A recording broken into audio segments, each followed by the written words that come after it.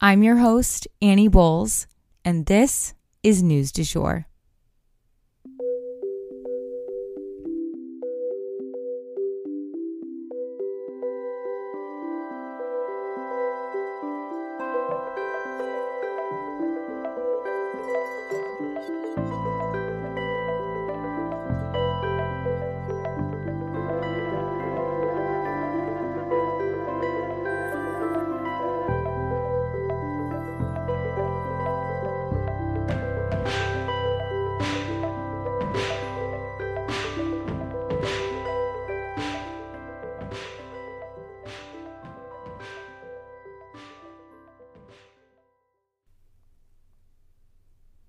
Hey, you guys, happy Monday and welcome back to the News du Jour.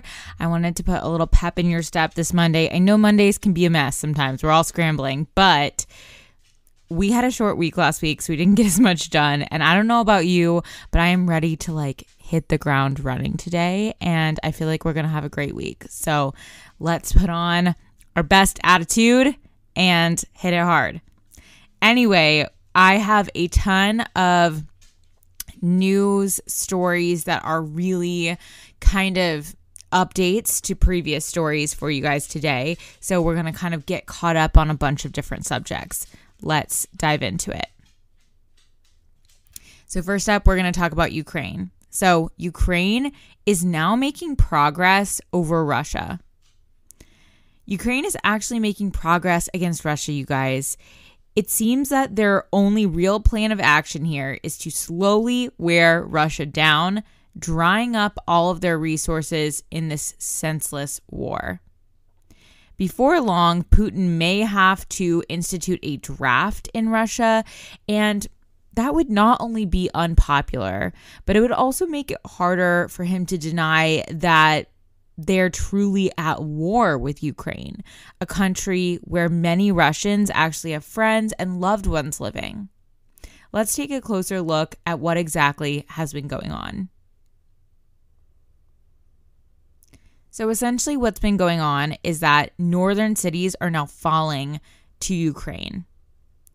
These are the biggest gains that Ukraine has seen since April, you guys. But they have basically started to make progress up in these northern territories that Russia has been occupying.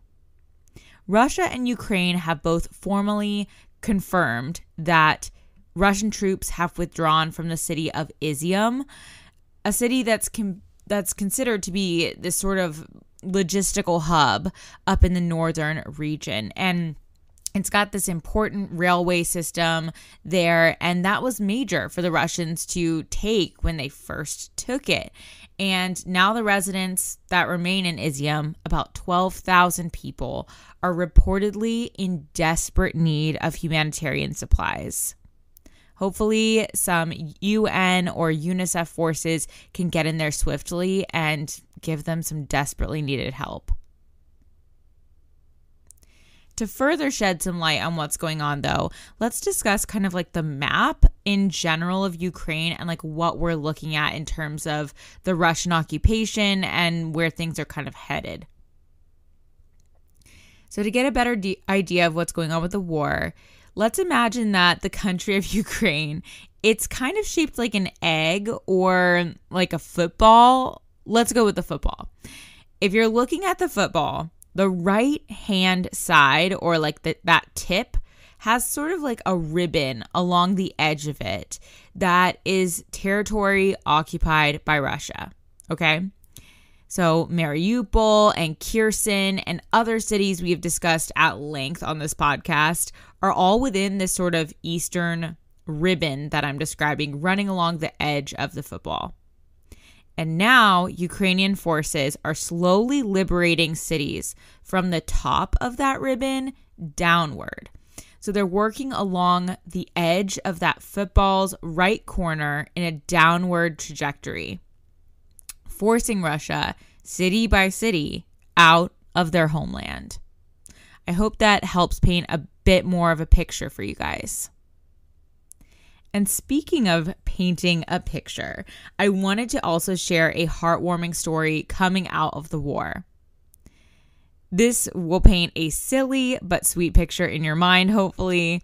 A chimp was returned to a Ukrainian zoo on a bicycle in a yellow raincoat.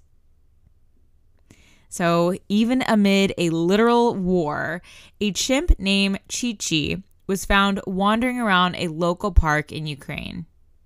And zookeepers were called to try to get her home to her habitat in the zoo. At first, it seemed like she was having too much fun in the park to want to go home. But once some light rain began, she ran back to her human friends, put on her yellow raincoat, and hopped on a bike to go home. It was very sweet.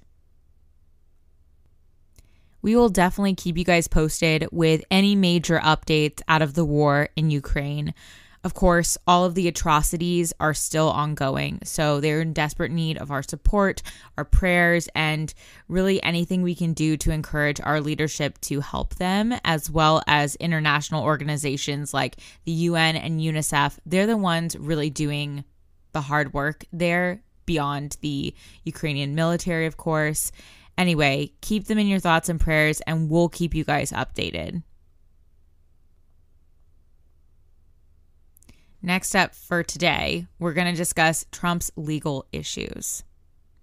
So as we know, former President Donald Trump is facing legal battles on many, many fronts now.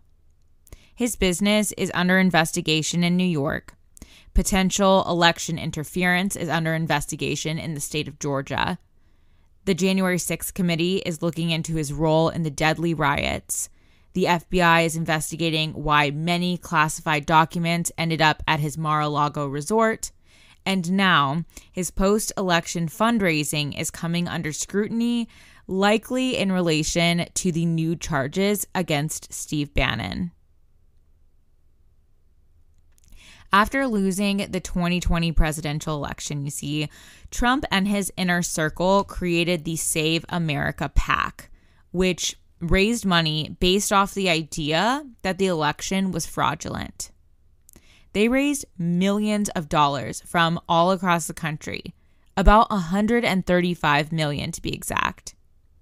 So now the use of those funds is being investigated by the Justice Department. Subpoenas have now been sent out by a grand jury to a number of mid-level aides from Trump's time in the White House on this subject. It's unclear as of now what the Justice Department really has issue with when it comes to Save America's financials, but that's definitely what they're looking into based on the information laid out in this strange series of subpoenas. Just this past week, there's also been a lot of in-court clashing between the Justice Department and Trump's legal team on who a special master should be for the classified documents case and what their role should be. It's gotten pretty intense, and there's just way too much detail about this sort of debacle and fight in court for me to go over in today's episode. But essentially, there's been a lot of back and forth in court between the two. And when they finally land on who the special master will be and what their role will be, we will definitely let you guys know. Honestly, it's important to note that just the sheer amount of money that it's going to take for Trump to fight all of these legal battles with his high-paid legal team, it's going to be astronomical, which probably has a lot to do with why he has not yet announced his bid for the presidential elections in 2024. These things also kind of creep up before they really hit the newsstand. I mean, in terms of court cases. So Trump and his team have likely known about a lot of these investigations for a while before we did. And there may be other ones percolating that we don't even know about. I would imagine that he's weighing his options very heavily right now and timing his announcements as we speak. We'll keep you guys posted. And then to wrap up today's episode, unfortunately, we're going to be covering an update in the Canada stabbings as well as the Memphis shootings first up. So I wanted to go ahead and issue a content warning here. The next two stories involve deadly violence. So unfortunately, there has been yet another mass shooting event in the United States, this time in Memphis. 4 are dead and 3 are wounded after a shooter went on a rampage. The police have not relayed a ton of detail about what went on, but it seems that the likely suspect is a 19-year-old male who surrendered Wednesday night after a car chase with police. The city had urged residents to stay indoors until the killer was found. Luckily, he's now in custody, and the city of Memphis will continue to mourn, investigate, and seek justice for those who were harmed. And then before we go, I needed to update you guys about the stabbings in Canada. So if you remember, it was a brother duo who most likely committed these stabbings, and one of them was found killed. Well, the second brother was captured by law enforcement and proceeded to actually pass away in the hospital in Saskatoon due to quote-unquote medical distress. I don't have any more detail than that to offer at this time on the nature of his death, but investigations into the whole incident are ongoing, especially into their motives. He was definitely alive, though, and well enough to stand while being handcuffed by the police when they found him on like a highway. So it's pretty unclear as to what exactly happened to cause his death. But again, if we get any more details on this, we'll definitely let you guys know. In the meantime, the Indigenous community in this region of Canada is rejoicing in knowing that they're safe again and that this man is no longer at large. Prayers for peace for all those who are affected. And that is the news du jour. Today, I wanted to leave you guys with the quote, "When life seems hard, the courageous do not lie down and just accept defeat. Instead, they are all the more determined to struggle for a better future." If you enjoyed this episode, please consider becoming a patron of our podcast. For $7.99 a month, you can unlock tons of perks like breaking news text messages so that you're never out of the loop. Tons of bonus episodes are already up there ready for you to binge, and a discussion board full of networking opportunities and much more. Go to www.patreon.com/sugarfree media today to become a patron.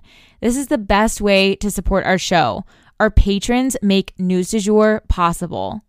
But a couple other ways to support our podcast are rate and review on whatever podcast platform you use to listen, share on your social media, you have influence, tell your friends, family, and colleagues that you love News du Jour and why you listen.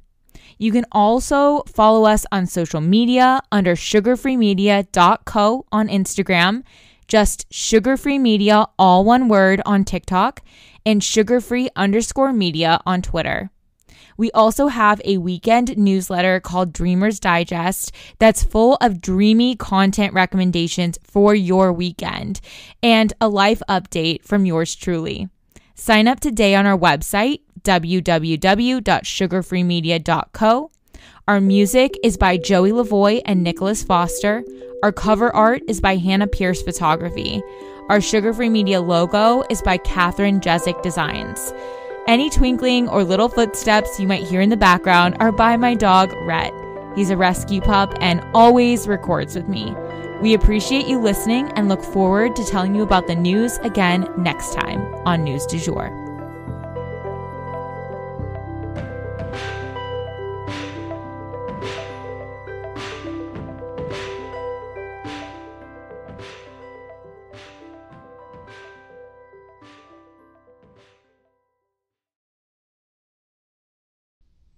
Broadcasting from Oklahoma.